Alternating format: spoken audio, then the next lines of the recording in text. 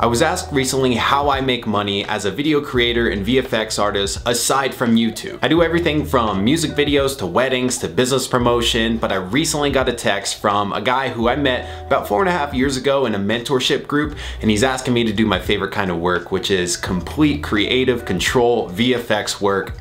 Love it. He sent me 2 reference images, one of a football player with his hand up, and the second was from Dragon Ball Z and had an energy blast, and he's asking if it's possible to recreate. And this immediately got me excited because I used to be a huge fan of Dragon Ball Z when I was a kid. I mean, I couldn't think of anything more fun to do, and my younger version would be so stoked at what I've done with my life. I honestly can't believe I get paid to do this. So of course I said yes. So the first order of business for me is to screen record off of YouTube what an energy blast exactly looks like and continue to refer back to that as I'm editing mine. So now when I say yes to these types of jobs, I let them know that I need to see the footage because I need to know what I'm working with. Oftentimes when you're working with directors who aren't VFX artists themselves, they can be a little disconnected from what the VFX process actually is, and there can be a huge difference in how long the same effect can take based on the footage presented. Now the great thing about Scope, the director, his handle's right here in case you want to check out his stuff for yourself, but he always comes through with the cleanest stuff,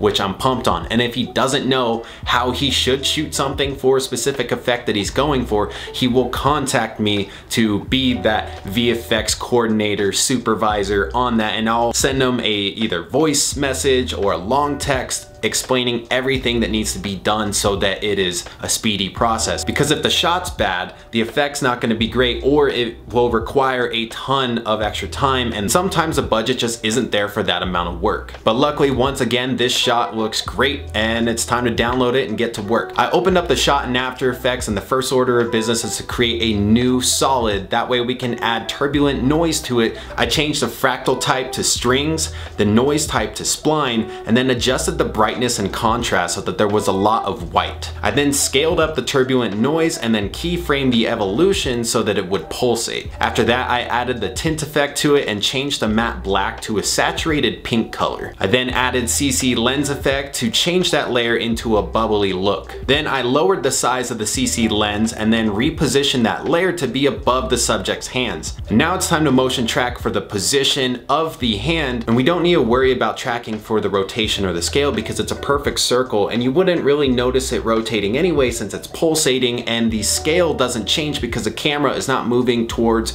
or away from the subject. I then applied that tracking data to a null object and then parented our energy blast layer to that null object. I then keyframed the tint to go from completely colorless to that pink that we set, because in our reference the energy blast starts as colorless and clear. Then I keyframed the size of the CC lens effect and the position of the energy blast, because again, if we refer back to that reference, if that ball didn't move at all, it would completely envelop the subject. So we have to have it move up as it's growing. I then keyframed the opacity and the mask expansion in the beginning of the effect so that the ball appears in about 2 frames and grows as well. After that, I added a glow to the ball, and then I created a new light pink solid so that we can start to fake some of the light coming off of this ball to interact with the immediate surroundings. I then tracked the position and the rotation of the background so that when we add all these light passes in, it's tracked in properly. I again added that tracking data to a null object and then parented our light pass to that null object so they would be tracked in. I then went and added a couple more light passes to anywhere that needed it, like the arm or the face, and then I also added a white flash when the ball first appears,